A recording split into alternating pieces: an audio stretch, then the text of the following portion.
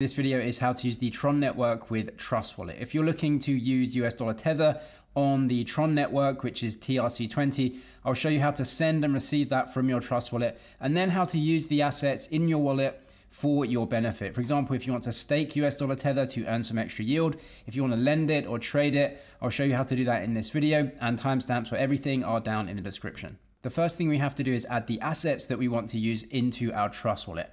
Now, if you don't have a Trust Wallet account set up yet, I'll leave that for a different video guide linked down in the description. It shows you how to set up the wallet step by step, and actually it just comes through to this page. Now from here, what we need to do is add the assets that we want to use. So in the top right hand corner, you can see the plus button. So click that, and then from here it says all networks. So we can click that, and we want to use Tron, right? So we're going to click that. And then from here, it shows you some of the most popular assets on the Tron network. Now, if you want to use the Tron network and you want to use US dollar Tether on Tron, which is the TRC20 version, then obviously put that on. But you also need to toggle on the TRX token as well. The reason being is that when you use a blockchain network, every transaction you make, you're going to have to pay a small fee for that. And Tron, the layer 1 token, is TRX, and that's what we pay our gas fees in. So every time that you want to send USDT on the Tron network, we do need to spend also a little bit of TRX token to send that transaction. So we're going to need both of those tokens to actually use US dollar Tether on Tron. So I've toggled both of those on. I go back. You can now see down at the bottom here, I have both TRX and then USDT on the Tron network. You can see the logo in the bottom right, and it says Tron next to USDT. Now we can send some tokens into our wallet from our exchange or anywhere else that we buy our tokens. Actually, if you go to TRX, you go to buy here. From here, you can actually use a third party to go and buy some TRX token if you want. You can see for me, it says Apple Pay through Alchemy Pay. These are third parties, and so you may have to do KYC on these. These are basically like signing up for an exchange, where you can sign up for the exchange and then they'll actually send that crypto into your wallet directly. You can do that. You can set that up. However, I do recommend actually having a real exchange, like Binance, Bybit, OKX, someone like that, because the trading fees are much lower and they give you much better access. So what I'm going to do is actually send in some tokens from my Binance account. I'll leave some links to Binance and Bybit, OKX, and the exchanges I use down in the description. They also give deposit bonuses if you're new as well, depending on which country you're in. So you can check the details of those links below. For me though, I'm going to receive some TRX first because we need that to pay for gas. So receive. This is my TRX address. So this is the receiving address. So I'm going to copy this, and then I'm going to go over to my exchange. And from here, you can see that I've got some TRX. So I'm going to press this. And I do have a balance here, so I'm actually going to withdraw this from my exchange. Withdraw, send via crypto network. Now, if you're not using Binance or the other exchanges, it's similar. Press withdraw, withdraw via crypto network, and then just simply paste in your address, and it should automatically realize that you're sending TRX over the Tron network. You can see network down here. I'm going to click that, and it says this is the only network, right? It's highlighted here, the Tron network, which is TRC20. So I'm going to click that, and then how much do you want to withdraw? I'm just going to withdraw the amount that I bought. So I'm going to press withdraw there. It's going to ask me for my passkeys. Gives me the address that I'm sending to and everything. So that is my Trust Wallet address. So I'm just going to go ahead with that transaction. Both of those assets have now hit my Trust Wallet account. So I have a balance of TRX and a balance of USDT. So now I'm going to send some USDT out to another Tron account. So we're going to click USDT. We're going to click send. So you just need to get the wallet address of wherever you're sending it to. If it's another wallet or another exchange, we just need the address. So I'm going to go back into my Binance, search for US dollar Tether here, click this, go to deposit in the bottom right, and then it says what network do you want to use it on. If you're using an exchange, you have to make sure you're sending and receiving on the Tron network, because you've got assets on the Tron network and they can't be received on another network. So I'm going to click Tron TRC20. I know that's the one I'm using. So Tron TRC20, this is my address right here. So I'm going to copy that. Then what I can do is go back into my Trust Wallet account. I can paste that in, allow paste. And how much do you want to send? An amount right here. Click done, click next. It's just going to say, are these the details that you want to send to? So you should see the wallet that you're sending from and to, the amount, And you should be able to see the amount of the network fee as well that you'll actually be sending. So as long as that's okay, you can press confirm, and that will just go through and send that transaction. Many people send USDT on the Tron network. It's extremely popular to send dollars around fairly cheaply. However, if we just have USDT in our wallet, it just sits there and doesn't do anything. Now, what Tether are actually doing is taking dollars and investing them in short-term government debt like T-bills and other short-term debt and earning a yield on that, but they don't pass it back to us. Well, what Tron now do with a different token, which is stUSDT or staked USDT, is they actually take Tether and they invest it in the same US government debt, and then they actually pass that yield back to us. So it's like owning essentially a money market fund or a basket of very short-term government debt. And it's the yield that Tether get, they don't pass back to us. And so if you've just got Tether in your wallet, maybe you would want to go ahead and stake this because you're actually earning yield from US government bonds. And so there are some extra risks here because it's a slightly more centralized and you're relying on this provider to actually give this to you, of course. But they can do it. So I'll show you exactly how to go ahead and do this. The first thing we need to do is go ahead and press stake. And what we can do is stake our Tether and it turns into stUSDT. So what it does is it takes the money that we have in Tether and it invests it in the fund, the money market fund, and the yield that the money market fund gets from the US treasuries and T-bills, it just simply passes it back to us. And of course, they take a small fee for that as well. So we're going to connect wallet. We're going to press wallet connect here. And then from here, I'm just going to connect my wallet. So on Trust Wallet, if you go to the right here, it should be the scan icon, right? So you can just press scan right here.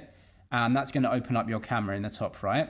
And then from here, I'm just going to scan the wallet connect. And so I should be connected to this site now. So if I go back to my Trust Wallet, do you want to connect to this site? I'm going to press connect. And then on the stUSDT site in the top right-hand corner, you can now see that my wallet is connected. From here, we can choose how much staked USDT that we actually want to get.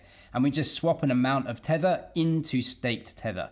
So this one, $20, it's going to go right into 20 stUSDT. Now, this is a rebasable token, which means that the yield that we're getting each day is actually paid to us in the form of more tokens. So over time, that 20 should turn into 21, 22, 23 tokens, even though the price of staked Tether should be 1-for-1 with Tether. We're actually getting more of those tokens to represent our yield, which is known as rebasing. You can see fees right here. It's free to stake. However, unstaking is 0.1%. This may go up in the future as well. So we need to know that the amount of time that we're staking for, we are going to earn enough yield to pay for any of the fees on the way out. Claimable in T0 to T3, this means the amount of time it takes to claim and unstake. So it could be the same day, it could take up to 3 days to actually unstake from the protocol, and then from there you can claim it back into your wallet and it swaps it back into USDT for you. This is the yield over time. It's going to track the treasury yield more or less. This may be lagging data right here the last few days, and I recommend reading the FAQs. So from here, we have an amount of Tether. We want to swap it into staked USDT. So I'm going to press stake. Now from here, it may say, if you've not used the protocol before, it may say you need to approve stUSDT and USDT to actually go ahead with the transaction. If it says that, just click approve right here, and you'll have to approve that with your wallet. If you're using Trust Wallet, go back to your phone because it is connected. It should say confirm and approve. You can just approve that right here. But I'm just going to confirm this right here. And then in my wallet, I'll show you what that looks like. This is what the transactions look like. So you can see your wallet and everything here and all of the data. So approve if you've not used it before. And then from here, confirm. So I'm going to press confirm. And that goes back here and it says transaction sent.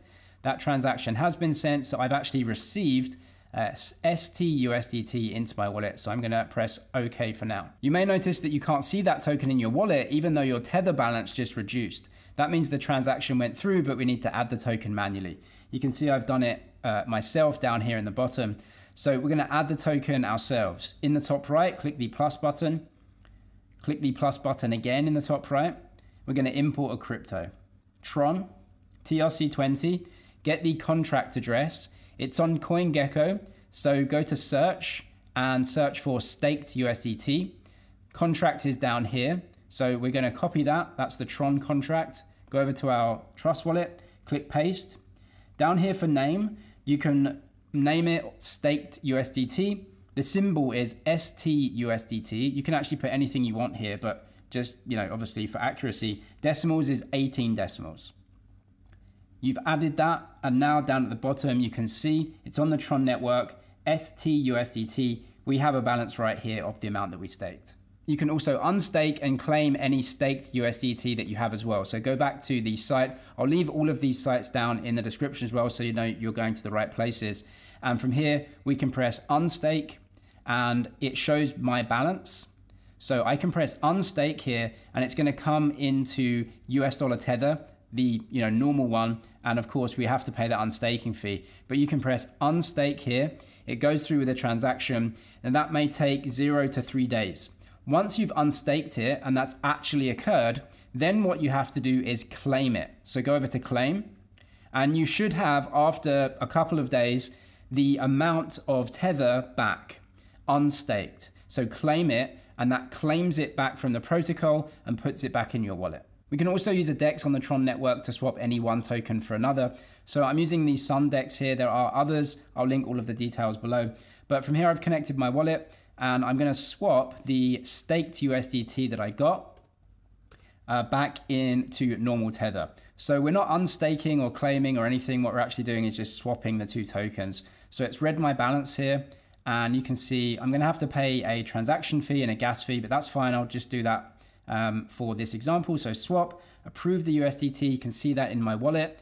Approve this. So we'll just have to go through and approve, and then it should let me swap that staked USDT back for tether as well. So confirm swap back into my Trust wallet. You can see that here. It's confirmed that as well. So if I press confirm and pay that transaction fee, so that should swap the staked tether back into my normal tether. That's just happened. So if we go back into my wallet, that should actually have shown up already as well. Once we refresh, you should see the staked tether eventually go back into USDT. There's also a lending protocol on the Tron network, which is very similar to Compound or Aave if you're from the Ethereum ecosystem. This is over-collateralized borrowing and lending. So what we can do is lend tokens to borrowers. They pay us an interest. They collateralize the loan with more value in a different token. So the loans are over-collateralized, meaning there is a much lower risk of something going wrong. Even if the loan from their side gets liquidated, it doesn't matter too much because they have other assets that are valued more that can be liquidated to pay back the loans. Now, there are, of course, risks that that mechanism doesn't work in time, during market crashes and things. But in general, it's a very popular way to, borrow and lend. And as I said, very similar to the Ethereum dApps like Compound and Aave. So I've connected my wallet. You can see my balances here. You can supply any assets that you have. This is the supply APY right here. So 2.98% for USDT, 91 basis points for Tron, and the others right here. So if you wanted to supply it, you would just go to the asset that you have. You can see it's reading my balance, press supply. How much do you want to actually supply? This is a variable APY, so this varies with supply and demand, but you can supply some of your tokens here into the protocol, and if they're in there, they're getting this annual yield on an annualized basis, but this changes over time. You'll see your dashboard here. So you can do that very easily, earn some extra yield on the tokens that you may have in your wallet. Tron does have a reputation as a very cheap network, but if you're using DeFi on Tron, it's not the cheapest by a long stretch. There are many other cheaper networks like Base and some of the other Ethereum layer 2s. I'll leave tutorial videos for those down in the description, plus the exchange bonus links as well. If you're looking to get more pro in DeFi, the crypto course is linked down there as well with 300 videos on using wallets and DeFi and getting set up properly. I'm James, this is MyZG. Cheers for watching, and I'll see you in the next one.